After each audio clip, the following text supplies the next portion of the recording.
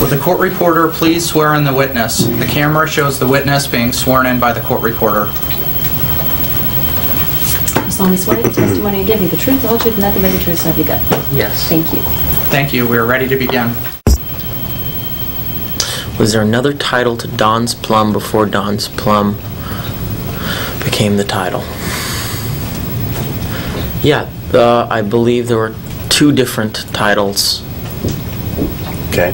What were those? I believe one was Last Respects. Do you recall anything that David Stutman said after the Last Respects script had been read through at your home on Ambrose? I believe that he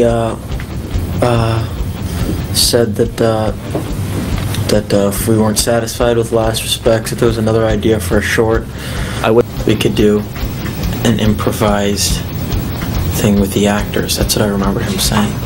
What I remember was us being more excited about the new short film proposal. The proposal by David Stutman? Right. I'd never had any intention of doing a feature film.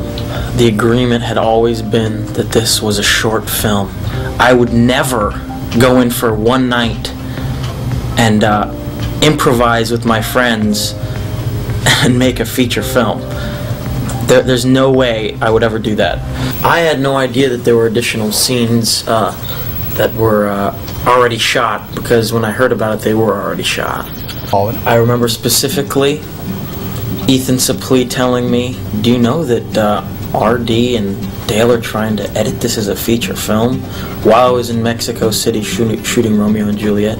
I also remember talking with Kevin over the phone, hearing that, and being shocked by that. Is it your testimony, Mr. DiCaprio, that you never discussed with Tobey Maguire that he was going to be doing reshoots in connection with Don's Plum prior to the time that the reshoots took place? I don't remember that conversation. You know, these guys, you know, were my friends. How could they try and change what our word was by editing a feature film? It was a shock to me. It's just absurd. It's absurdity. And they know that. Everyone knows that. There's no way that can be a feature film. It's always intended to be a short.